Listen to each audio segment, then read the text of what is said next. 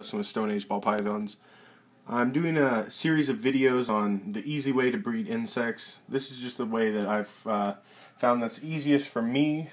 I've looked at all kinds of videos, websites, and just kind of picked the best from each one and I'm going to put it together and kind of show you how everything works. I picked up 3,000 mealworms from Rainbow Mealworms in California. Gave some to my mom. She has chickens, fed them off. So I started probably with about 1,500, and what you want to do is you want to have a separate container for like your larger mealworms, and then once your mealworms hit a certain age, they pupate into the larva. Let's see if I can grab one and show you real quick. That's a mealworm pupa. And then once I get a pupa, I grab it and I throw it up in this box up here.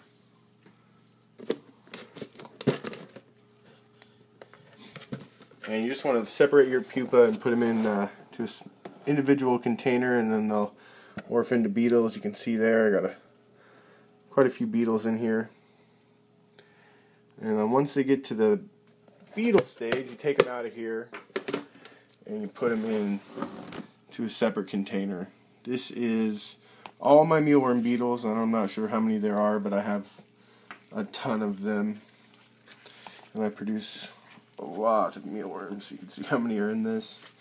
What I do for the one with the mealworm beetles in it is I cut the bottom out and I put a middle mesh on the bottom. It allows the smaller mealworms and the eggs to fall down into the next container. And I'll show you that real quick. And this is the container that is below the beetles, and I'll kind of sweep my hand in here, see if we can see anything. There's quite a few in here. Zoom up real quick. And you can see all those in there. There's a bunch.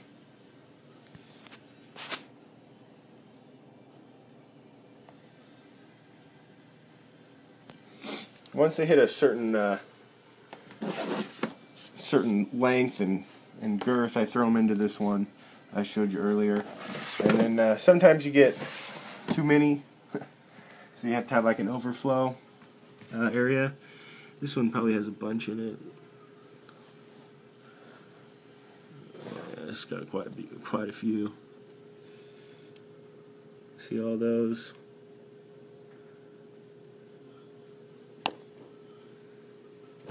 Now all I feed him is pretty much carrots. I don't like potatoes for the mealworms. And I put some celery in there. They kind of chew on it a little bit. But the life cycle of a mealworm is from egg. So say the eggs are in the bottom of this right here. They're going to be an egg for 4 to 7 days. And then those eggs will hatch. They'll grow up and be mealworms for up to 10 weeks. And then from the pupa stage right here, it's 6 to 18 days. I find that pretty accurate. Some of them morph sooner, some of them take longer. And then once they're the beetles, they stay the beetles 8 to 12 weeks. And they will, I think they produce 5 a day. So if you got like 300, you're producing a ton, depending on your needs. I have leopard geckos and lots of babies hatching out this season, so it's going to be nice having all these extra mealworms. But yeah, guys, if you have any questions on this video or any of the other videos I put up for the easiest way to breed insects or feeder insects, please check those videos out and let me know.